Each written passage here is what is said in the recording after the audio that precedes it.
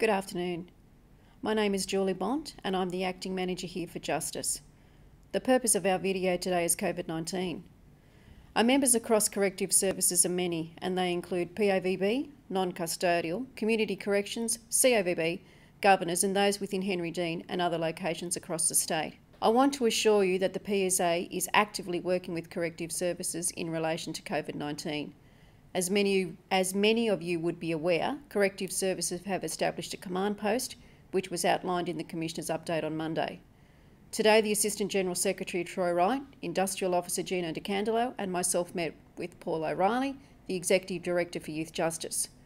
What we have been advised is that Youth Justice have implemented a COVID-19 pandemic plans across detention centres, community offices, court logistics, head office, and those plans follow the New South Wales Health Guidelines. To all our members in Justice, what is important here is your well-being, and I would reaffirm by following the New South Wales Health Guidelines, and that includes regularly washing your hands and using personal protective equipment.